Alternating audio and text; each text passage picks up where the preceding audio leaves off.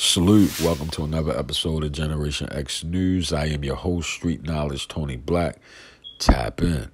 As most of y'all might have seen by now, DJ Quik was on his social medias, almost all of them, burning a check that he received from Death Row Records for $109, if I'm not mistaken. And we're going to get into the footage of that shortly. But I just wanted to give my 5 cents before we even got into the footage itself, is that these things happen to producers and writers all the time. Because it's a roll of the dice to begin with.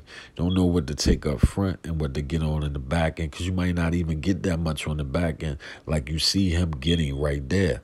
But that's not to discredit all the great production he has done over the years and haven't received credit for it.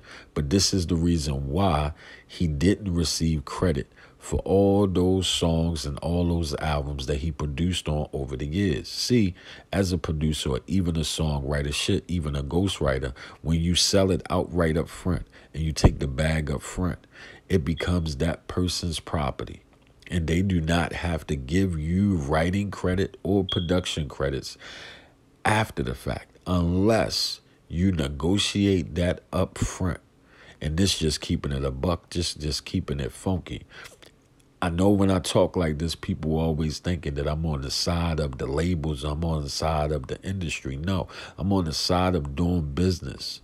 And labels, it's not their job to negotiate what's best for you. It's your job to negotiate what's best for you and understand what you're getting into.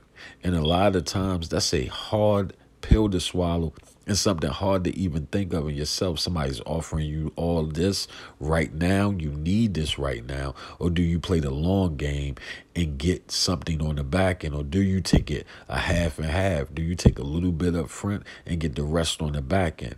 Take, what's his name from The Lion King? I can't think of homie name, but he played in ATL and some other things. He turned down a whole lot of money up front to get money on the back end and only receive like 50 or 100,000 up front and receiving way more over a period of time on the back end. Now that was a roll of the dice, but he betted on himself.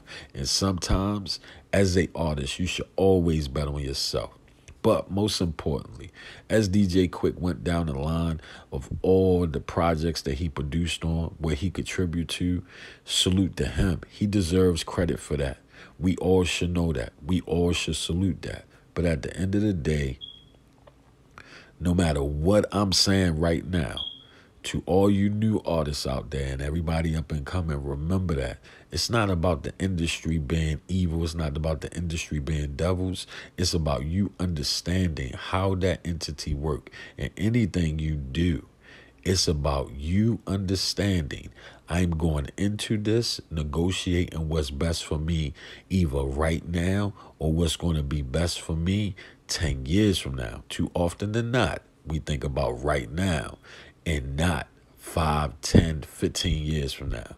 And this is why you have a lot of situations like this. But y'all done heard enough from me. Let's get into the footage. Salute to y'all, and I'll catch y'all next time. This was Generation X News Break. Now here go DJ Quik. I'm real offended by this death row check and this amount. As much work as I did for these sons of bitches, I just feel like the respect factor is just crazy. There is none.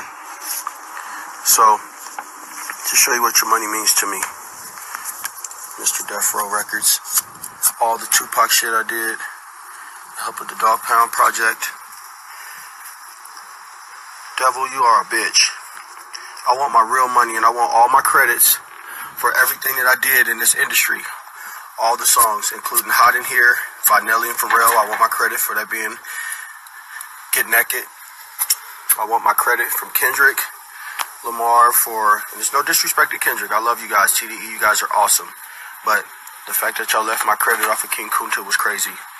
R. Kelly, Home Alone, that's 100% all of my drum sounds, my music, and me playing percussion on it. I want that too. All Eyes on Me is my credit. I want that. In the Club, I helped with that record. If I Can't Do It, It Can't Be Done, 50 Cent, I want that record. I want all my credits. I'm starting to get to a point to where I'm impatient and I feel disrespected. I'm not going to be the underdog of this music industry anymore. I am to be respected as a king and a lord that I am, a god when it comes to production. I need all of my fucking credit.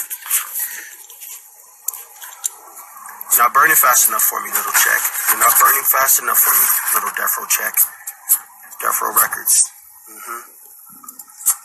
I took death chances being over there. I could have been killed at that record company. I need all of my fucking credit.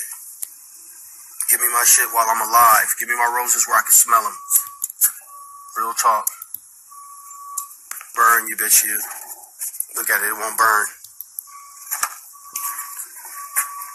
It's just so disrespectful. Give DJ Quik all his credit. I'm gonna speak to myself in the third party.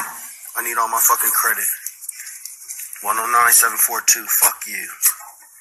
Give me my credit. Everything that I've done being the underdog. I'm tired of being the underdog. Enough is a fucking enough. Enough is a fucking enough. I mean that. There you go. Burn, bitch. Burn. Yep. Death Row Records.